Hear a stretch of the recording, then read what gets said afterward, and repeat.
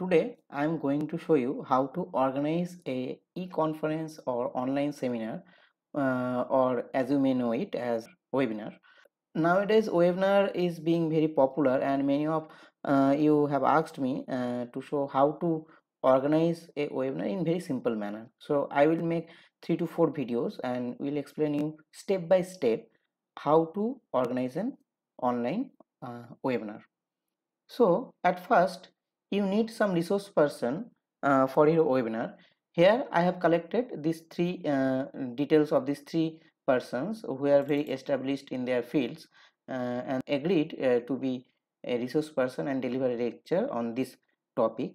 So first sort it out, what is the name of your webinar, what are the topics, the date and time of your webinar, and etc., the organizers, uh, and these are the details of the resource persons and the managing committee, everything you need to put it down in a single or in 2 page short form MS Word file, so that in future we have to create a registration form and leaflet, flyer and website, so this all information will be handy. The first step of organizing a webinar is creating the registration forms. It is very easy by using Google form or G form. So I hope that all of you have Gmail IDs. If you have a Gmail ID, you have access to all the Google products. So in a Chrome browser, if you open the web page, it will look like this. Here you can see the 9 dots. Go here, you will find Google Docs. So inside the docs, there are basically 3 to 4 types of Google product. One is doc file, spreadsheets. This is actually Excel format file can be open here. This is slide similar to PowerPoint presentation, and here is the form, Google form. So click Google form. Now here is the Google form. Now there is no form yet because I have not created any Google form using this Google ID. So let me add some Google form, and to do this you need to click this colorful plus button to create a new blank Google form. Okay, so first of all I need to put the title. So now you can see this Word file will become handy. Here is the title of my webinar: College Students Stress During COVID-19 Pandemic and Strategies to Overcome It. So let me make the font of this similar like so. Okay, now I can copy this file, simply copy, and I can paste it in the title. Okay, so let me see if it is done. Okay, done. Now I can give a description of this webinar, such as the date of the webinar and time. So let us put this date and time in the description panel here. Okay, I can also give the name of the organizing committee here, organized by. So I don't want to give a space, so I will remove that after. Okay, no, organized by, let's see, Department of Education in collaboration with IQAC Fakircha College. That is my college name. Okay. Oh, here should be Diamond Harbor. It should be in capital. Now I want to this webinar to be a national level webinar. So I can also put it here. One day.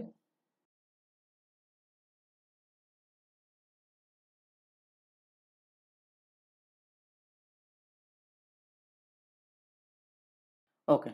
All done for the header file.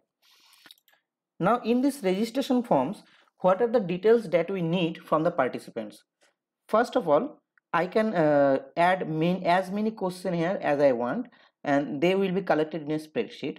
So first I would like to know the name of the participants. So I'm writing here full name. Okay, and this should be a short answer question, and Google has an artificial intelligence assistant, so it automatically detected that full name should be a short answer question. And do you want to make it necessary question? Suppose anybody who doesn't know better about Google form, they can keep it blank. So in that case their form will not be submitted. So this can be done right here. I'm just clicking the required button. So you can see now you have to write your name here, full name, otherwise your form will not be submitted. Now this is the first step. Now I want to add another question, that name of your organization.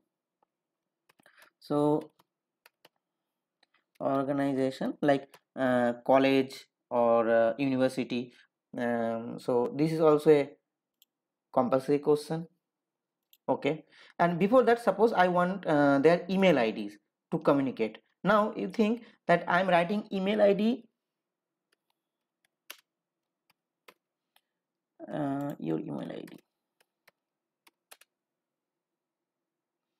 Okay, so you want to put this email ID before the organization question. So simply you can drag and put it there, right? So now this email ID is also a compulsory question. So you have to put an email ID, and there is no required to number. This is not phone number, so I just cut it. So you have to put your email ID, and after that it will ask about your phone number. Maybe I want to communicate with you in WhatsApp or Telegram group, so I can put a phone number button, tab, mobile number. Now mobile number is not necessary.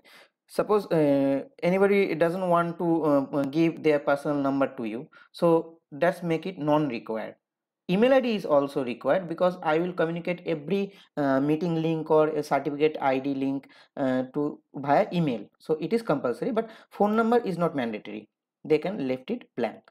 After that they have to put the name of the organization, which organization they belong to. After that maybe I want to know his designation, his or her designation. You can ask the participants about their designation. Suppose as a their teacher or student or PhD scholar, so it can be designation, or maybe your designation. So let it try like this, your designation. And I want to be this as a multiple choice question, or maybe drop down. Okay, so first student,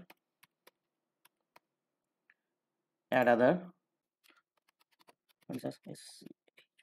research scholar. After that I would want to put assistant professor, associate professor, or simply professor, or maybe others. Okay, so the option for designations are student, research scholar, assistant professor, associate professor, professor, or others. Other, the default other option will show another drop box where he can write as a maybe school teacher or independent scholar or anything. So let me put a or I can ask him about his address. Okay, so it is also a paragraph. Now which are the compulsory? Let me show you again. Name is compulsory, that's why there is a star, mandatory. Email ID, you have to the participant have to put their email IDs for further communication. Mobile number is not compulsory, but name of their organization is compulsory. Also make this as a compulsory designation, it is also compulsory. And address, it is also compulsory. I want to name their state or locality. So now the form is done. So let me show you how this form will look to the applicants or participants. So you can simply preview your form. Okay, one day national level webinar on college students stress during COVID-19 pandemic and strategies to overcome it. And date 8/9 2020, time 3 p.m. to 6 p.m. organized by Department of Education in collaboration with IQAC. Okay, everything is right. You have to put your name, your email ID, mobile number, it is not compulsory, organization and your designation. Okay, and your address. After that you will be able to submit. Now some applicants want their feedback emailed to them. So whatever response I have entered, I should get a copy of it in my email ID, the email ID that is given here. So you can also do that from setting also. Okay, first I can also have a theme. I can also have orange. Okay, orange is good, not bad. Background color is also orange. I can put an image at the background. Okay, what type of image I want? Oh, this is a educational webinar, so let me put some books there. Okay, insert. Now you can see this will be the form. Let me show you the preview again. Now this will be shown to the participants. Okay, and you can go there. This is the setting part here. So there is the setting. I can collect email address, yes. Response received here. If you select this option, response received, then they will get, if respondent requests it, then he will get a response received. I want them to have it anyway, so I checked always. So whenever a participant fill up our webinar form, they will get a copy of this response. Okay, and response can be edited. Edit after submit, yes. Suppose I am filling up my form and I have done some error. After seeing the response that I received, I should be able to edit my response. Okay, I will show you how to do that.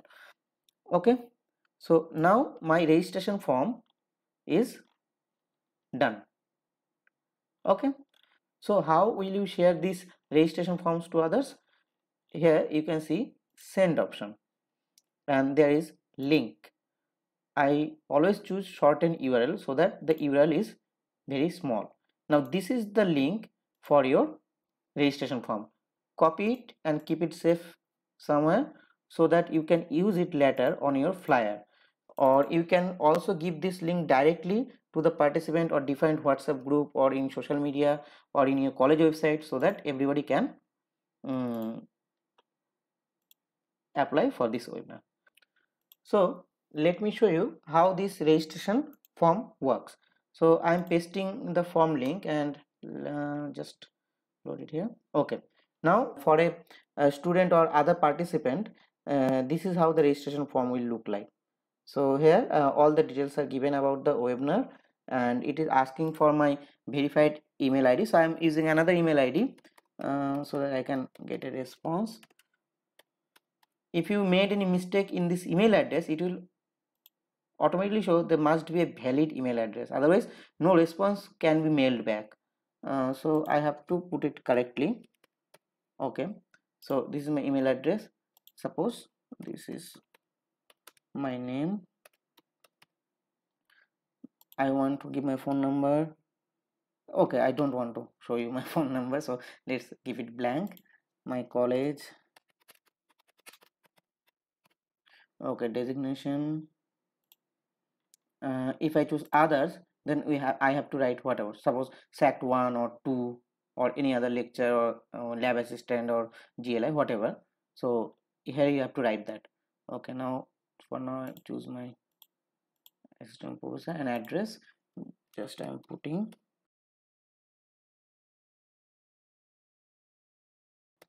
Okay, now submit. So suppose after submission, let me close and check my email that if I got my response to me or not. Here you can see Google Form already sent me my response. I can see whatever the data I have entered here. So this is thanks for filling out this form, which is its name, and here is the details, email ID, full name. Suppose mobile number, I want to put my mobile number, or in fact change my name or whatever. I have made some mistake. Except the email ID, anything can be corrected. Okay, so there should be an option A here, edit response. Okay, let's see.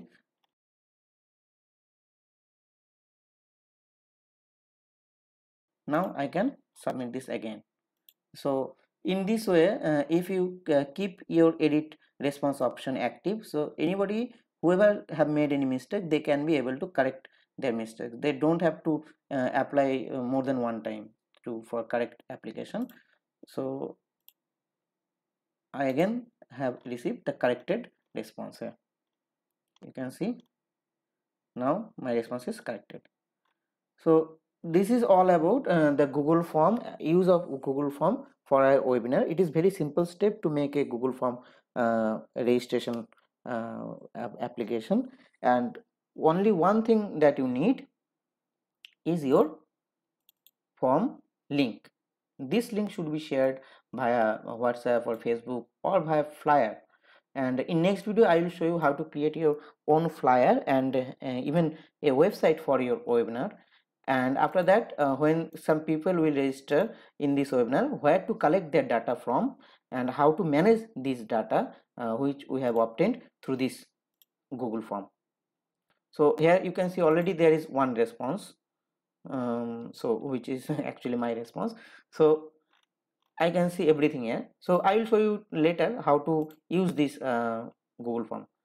Again, if you go to your Google form, you can see your form and you can edit it anytime you want.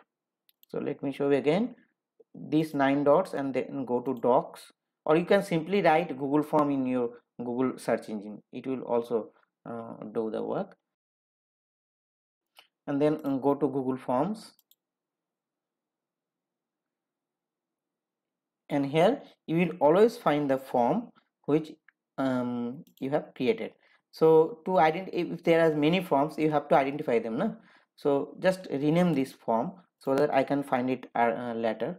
So just I rename this document as college students stress. Okay, so I can write it here, and this is automatically saved. You don't have to press Ctrl S, or you don't have to save this from any other places. It is continuously saving your work in your background. So whenever I go to Google Form, I can see this form, college student stress. Okay, stay tuned for our next video where I will show you how to create your flyer using PowerPoint presentation and how to create your website for your webinar. Thank you for watching.